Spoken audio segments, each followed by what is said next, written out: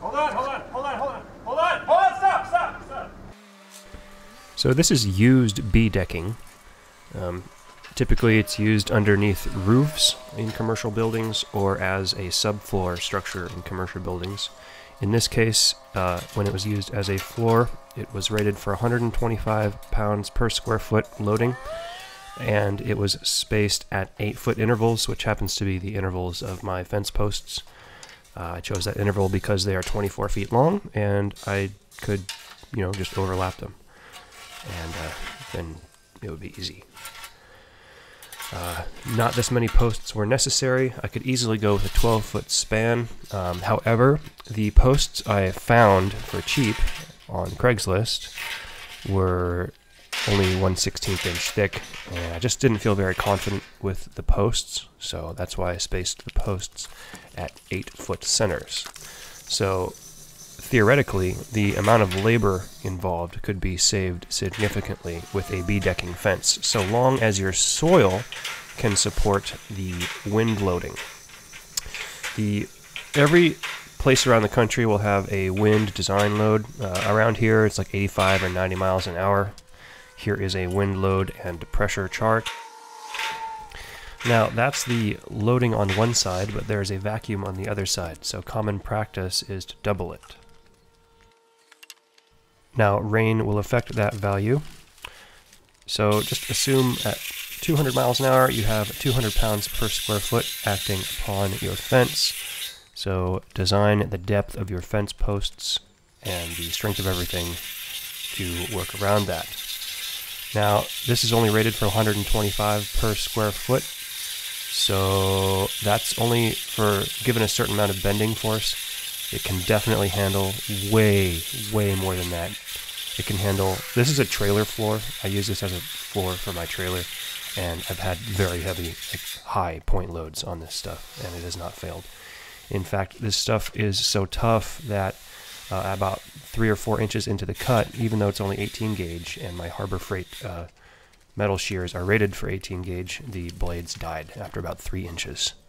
So it's a high strength steel that this B-decking is often made out of. However, it may not be the case for you. Now, the lifting it up was fairly obvious. Each of these panels is like 240 pounds. Very awkward for one person to handle. That's why I recommend like 20 or 22 gauge. They should be fine for almost anywhere except maybe Miami-Dade or places with like vehicular traffic that you can count on ramming your fence or something.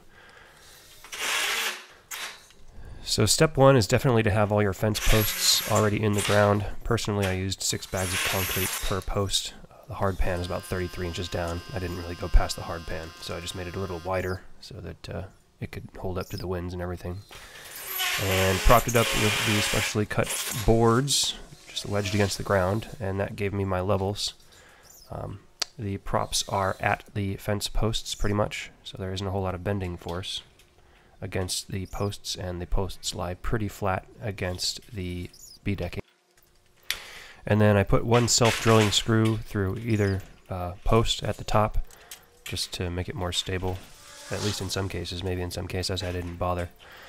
But then I would drill with a drill a specific diameter of hole, and you see that there? That is an air-based rivet gun. I did these following rivets by hand, and the second rivet completely destroyed my rather high-strength handheld rivet gun. It takes like a ton or 2 tons of force to pull the rivet through, and my handheld tool just couldn't do it.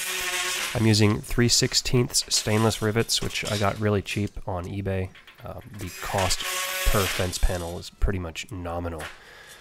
By the way, you can expect to pay about 75 cents to $1 per square foot for new stuff on eBay. However, shipping will be up to you because it typically comes in long sheets like 18 to 24 feet. These are 24-foot panels. The pull-out value of the rivets is very high. I think that they probably are stronger than screws, so that's one reason why I used it. Another reason why I used rivets is for some reason I was worried about theft, but that's pretty silly. I found mine used on Craigslist for about 75 cents per square foot. That is cheaper than the high maintenance piece of shit wood stuff that they sell. It's the cheapest high strength rivet gun I could find, and so it leaves some desirability in its functionality. Multiple trigger pulls, and my first one died, so I recommend not keeping, if you buy a rivet gun, I recommend not keeping it constantly hooked up to air, like overnight. My little plunger disintegrated. This is a self-drilling 410 stainless screw. They were pretty cheap on eBay. About $1.30 a pound. That's aluminum that I've bent. I'm covering up these gaps at the bends in the fence, and the edges have a tendency to rust, especially cut edges.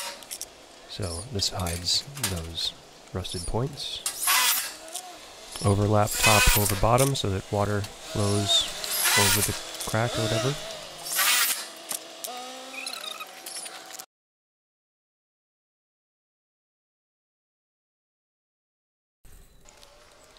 Now this is a post cap, keep the rainwater out, and I have to jam this piece of aluminum in between the fencing and the posts. So I couldn't fit it in there because the rivet is pretty much totally stuck there, so I had to cut that little.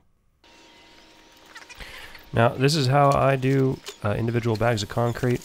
I personally recommend getting a concrete truck because I recommend having a curb and having continuous concrete and rebar along the bottom of your fence so that dogs can't dig through it, and so that grass doesn't grow up into your fence and make it rusty and become a problem. Now this concrete mix, the reason I'm mixing it is because I'm going to put it inside the fence posts. Remember, it's only 1/16 inch wall stuff, or maybe a little thicker. And that's a funnel. The poles are different diameters, between like 3.5 and 5 inches. And then that is like a drain for the ground.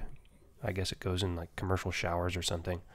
But I'm pouring the concrete into those. Now there is rebar mixed in there, so it helps reinforce the structure like more so than just simple concrete, and it will help keep the concrete from cracking too far apart. I'm just not sure if these posts can handle the wind, so I'm going to reinforce them. At the corner posts, I'm not going to fill them up as high as I do the other posts, because I'm thinking about maybe like adding extra posts inside the posts later for the sake of security cameras or solar lights or who knows what. And it's really awkward to climb a ladder with a bucket of concrete, so just bear that in mind.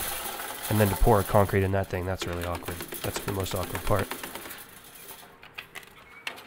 So it's more durable and long-lasting than the vinyl fencing. It is just as private.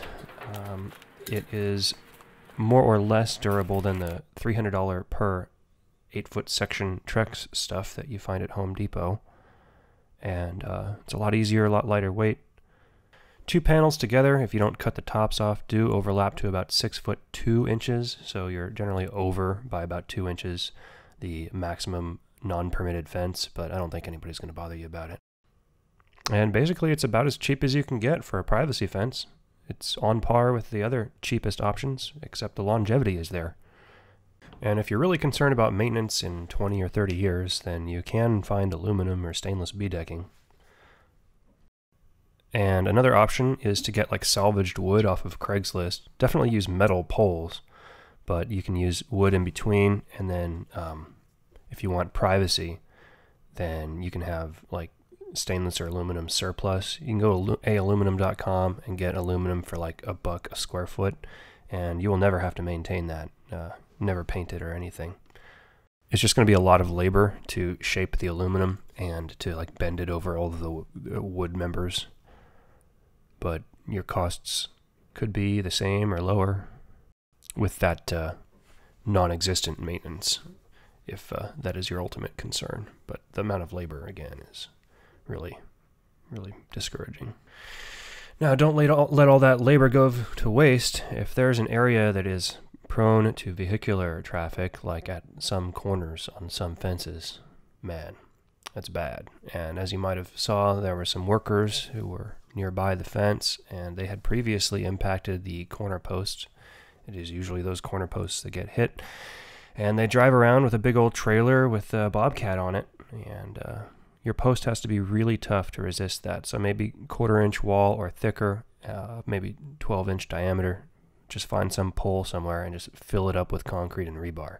So when they jam their vehicle into your bollard, they're going to feel it, and you're not.